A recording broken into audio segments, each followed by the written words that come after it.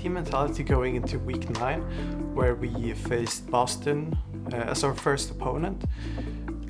The team was basically not in a good mentality. During scrims preparing for week 9, we actually played pretty well in scrims. We were really getting some good results against some better teams, but morale I think was probably the hardest thing for us.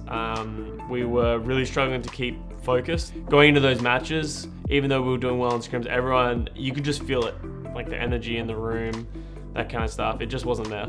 So it was really hard to get your expectations and your positivity up.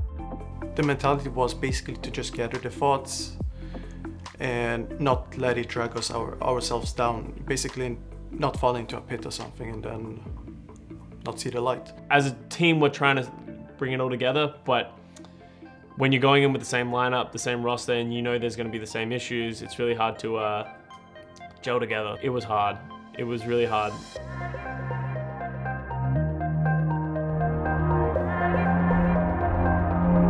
Such a deep roster today. We find out who they'll be fielding. Costa coming in on support. Chips looks like he's back in business. The squad. This with the pulse bomb. Oh, that one hurts. Costa still getting taken down though, and it looks like Boston will be able to take the point. Punted backwards. The right side of the screen for Boston, and by Taimu. Dallas not able to take point B. It's going to be the Boston Uprising coming out on top on Sky Industries. And Gamsu with another kill as well. Striker does go down. Gamsu with his ultimate, and he can use it now again. Gamsu caught on the outside of the point. Gamsu. It's a massacre. Gamsu with a couple kills.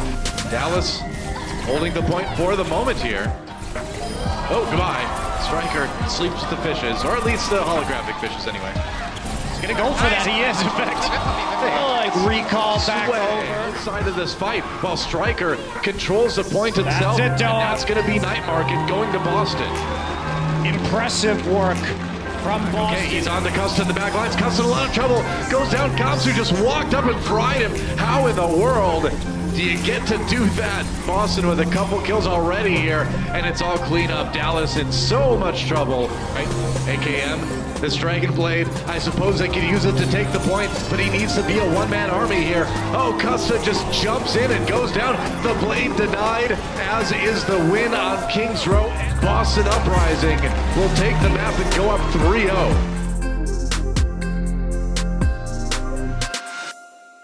I would say that we weren't prepared. We might have been ready in the sense that we have like some general strategy, but we don't have the tactics for it. Or we haven't implemented the tactics with the correct personnel, or the correct way, or had enough time to learn them, and we couldn't execute it.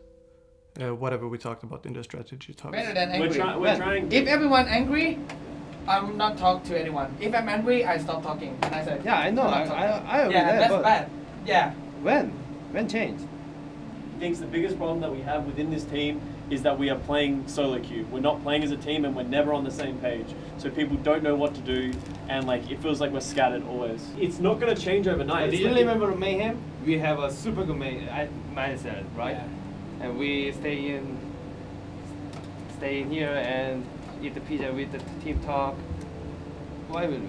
Okay, because we do it for 1 week, for 5 days, for 3 days, I don't know how long we did it for, doesn't mean we're going to start winning instantly. We need to have this mindset, we need to have this attitude for at least a month, because at least one person hasn't been putting in the time, and at least one person hasn't been giving it their all, and that is why it is a compounding effect and it's inconsistent.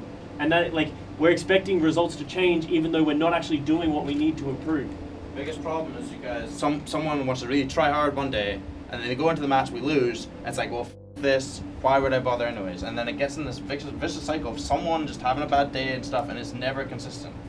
You guys have to be in this together. You guys are all in this room as a team. It hasn't been consistent. You know, we have these hiccups from players or other teams or other teammates. That happens, or even coaching staff. Like, Cal and Peak are still working out their strategy and what they want to do. Myself, I've been talking to them a lot. It's not just you guys as players, it's everybody, right? Yeah. And they need to get better at certain things themselves. They know that. I need to get better at other things to facilitate you guys more. I know that. You guys need to know that you guys need to be better yourselves as well. try and take positives of things that happened. Like, yes, there were some good showings in certain parts of that map. Team will start calling more. I think that was a benefit. But we got to build from it. Every time we start building, something does this, and then it fucking crumbles again. You understand, right? That's what it seems like. It's always like, okay, we're doing something. Oh, wait, something happens, and then it's done.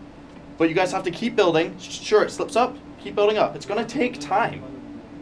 But everybody needs to be there building up, or it won't work. And it can work, because you guys are all talented and good enough to be better than fucking Boston and all these other teams, you know?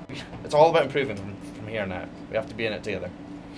Obviously, 4-0 sucks, and yeah, everyone was basically feeling down.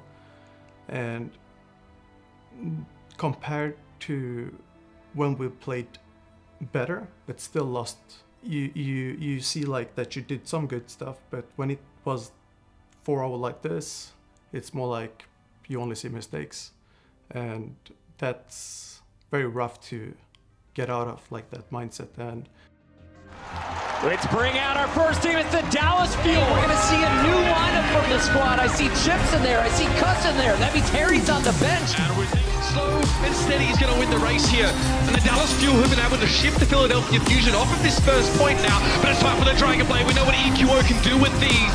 The Transcendence, though, is out in response. No surprises there to see this Genji ult pretty much entirely nullified. It's going to be one here, surely. Custer goes down there. EQO's looking for his next one. Frankie's found Chips. Both supports are missing for the Dallas Fuel. Instinct was misplaced. And that's it. Soon looking for his target. And there it is. He's going to lay it straight down, making sure Poker couldn't eat it up. And the Dallas Fuel converge around the entirety of the Philadelphia Fusion, who are drawn together as gravitational forces. And that will give them the team fight here in the nick of time. At the 11th hour, but still he gets back up and fights too. Effect wasn't able to pick up Boombox on the healing. He's still going to be there. Another attempt at the Graviton Surge and another flubbed one as the Philadelphia Fusion push in. Poco uses his. The man knows he doesn't need to save that any longer right now. Oh, a little bit too late. EQO would have loved to have been half a second early, but they still got the mech blown up pretty much straight away. And this is what we'd like to see from the Philadelphia Fusion. Very proactive, defensive approach, loving the aggression. Effect finally sprints forth from the shadows in the backside to remove Poker from his mech, and that means it's an easy barrage for Rascal. Gets himself two. Rascal gets fire struck. Mickey gets a resuit. He probably didn't intend to kill anyone with a self-destruct from that height, but he needed a full HP mech to at least have a chance of stalling this out a little bit longer. Frankie's got Primal Rage. I don't think Dallas can even get back to the point now. No, they're way too far away. Chips, Chariots of Fire play slowly in the background. Another big win from the boys in Orange, and I have to say now they'll be happy with that. They go to 5-3. We were really demoralized at that point. Two teams we really needed to beat, and it didn't look like there was a fix in sight. It felt like a lot of these issues that we were having were just like super ingrained in us, and that it felt like every time we tried to do something, it wasn't always working out for us. It's really hard when you're going through these tough losses and there's a lot of those kind of things happening. We can't let these losses, even as rough as they might have been, or like even if they are even rougher, you have to like push through and sort of tell yourself to not sit and cry. You know, not that we do that, but like you can't give up. Basically, you have to accept that a loss is a loss, and then there's our next match coming up.